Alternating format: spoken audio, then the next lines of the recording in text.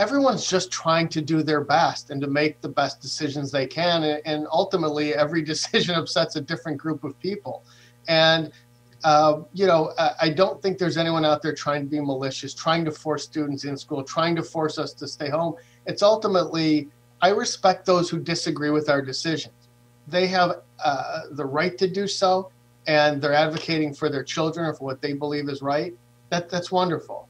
Everyone's trying to do what's best and make the best decision they can with information that continually shifts. And I think that's the difficulty.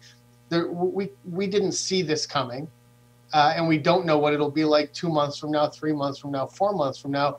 So we continually make decisions, and then the information changes and we make another one.